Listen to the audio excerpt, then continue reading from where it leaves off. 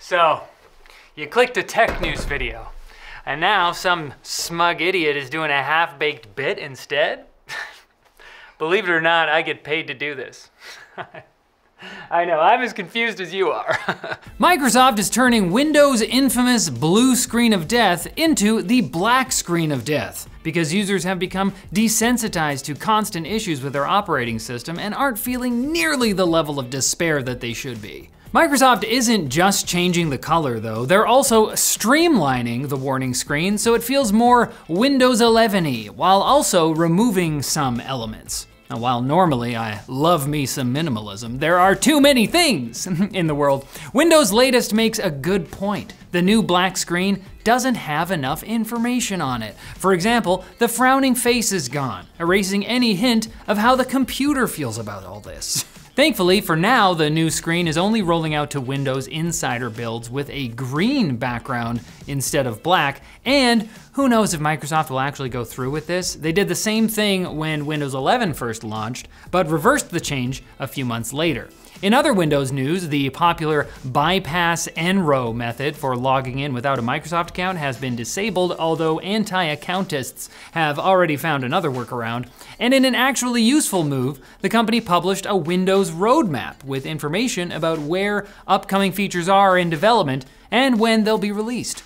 Naturally, it doesn't show the inevitable endpoint where Windows is totally on the cloud and you own nothing, but are happy, but it's there. Some game developers are now recommending that players roll back to an older version of NVIDIA's GPU drivers, after reports of issues with RTX 50 series GPUs expanded to affect RTX 30 and 40 series cards as well. In the patch notes for recent game updates, the studios behind primarily hot person generator Inzoi and therapy avoidance simulator, the first berserker Kazan, warned that gamers using an RTX 40 or 30 series GPU may experience stability issues on NVIDIA's latest driver, 572.83. Instead, they recommend sticking with version 566.36 if you want your gameplay experience to be more made-to-order K-pop stars and less Doki Doki Literature Club. OpenAI CEO Sam Altman claimed on Twitter this morning that ChatGPT added 1 million users in just 1 hour,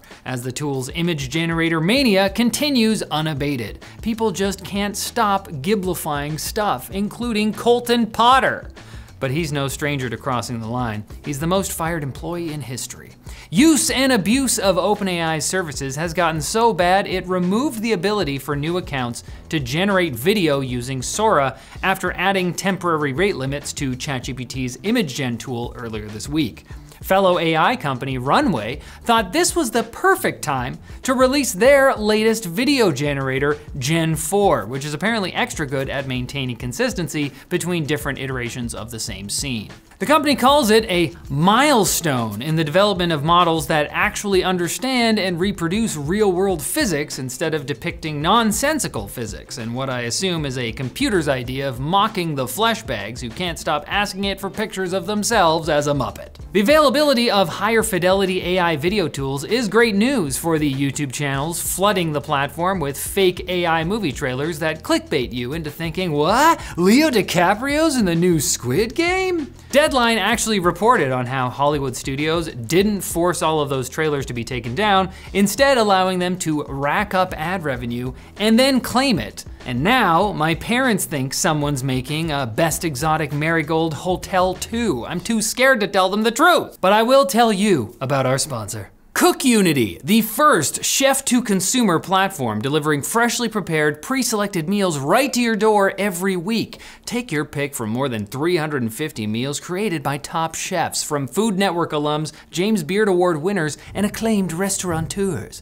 Perhaps the shrimp and chorizo paella by Chef Jose Garces caught your eye. Or maybe a Moroccan chickpea tagine by Chef Lina El Kousi. Or Hold on, are you craving the red wine braised short ribs with carrot puree by Chef Marc Forgione? It's okay, you can tell me. Whatever you put on your personal menu, it's gonna be delicious and effortless. Your meals are delivered fully cooked, so all you gotta do is heat them up in as little as 2 minutes. Can't decide? Cook Unity's happy to select meals for you based on your taste preferences. Save time on the planning, shopping, cooking, and cleanup. Try an easy and affordable way to eat good. Go to cookunity.com/tech50 or use our code TECH50 to get 50% off your first order of Cook Unity meals. Quick Bits! Quick Bits is the opposite of slow bits. Quick Bits is the opposite of talking a lot. Quick Bits is, this is a reference. I'm sorry if you don't get it. That's not, I shouldn't have done that to you. Despite ASRock addressing the issue last week, reports have continued to pile up from users who've experienced issues or damage with Ryzen 9000 series processors and ASRock motherboards, as documented by this most mega of Reddit mega threads from u/NattyOverlord. With recent updates in the last few days, the post now catalogs a handful of affected Ryzen 9 9950 X3D processors and 108 dead Ryzen 7 9800 X3Ds, with 86 of those occurring on ASRock motherboards. But you're right, ASRock, those people all probably gave their CPUs a dirt bath prior to installing or something. These damn TikTok trends. Lenovo has hiked the launch price of the SteamOS version of its Legion Go S, which will be the first official third-party SteamOS-powered gaming handheld when it launches on May 25th. The handheld was announced back at CES with a $500 MSRP, but this week, pre-orders went live, listing the device for $550, despite early testing indicating that the base model $400 Steam Deck may still feature better performance. What possible reason could there be for a tech product manufactured overseas to have a sudden price increase, as if some kind of tax was being passed on to consumers? Oh man. German space startup Isar Aerospace held the first test flight for its Spectrum rocket on Sunday, and it went pretty well for about 40 seconds. Then it experienced some good old-fashioned rapid unscheduled disassembly after flopping over into the Arctic Ocean.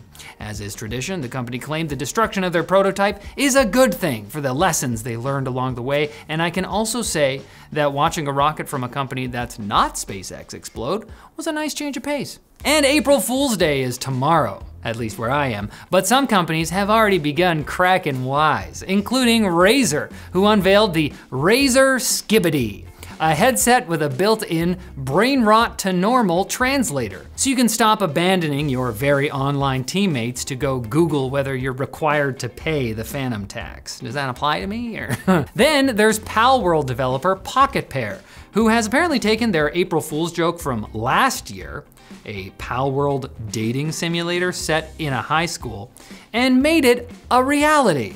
Palworld, more than just pals, is listed on Steam, promising players the ability to befriend the Pokemon-like pal creatures, fall in love with them, or dismantle and eat them.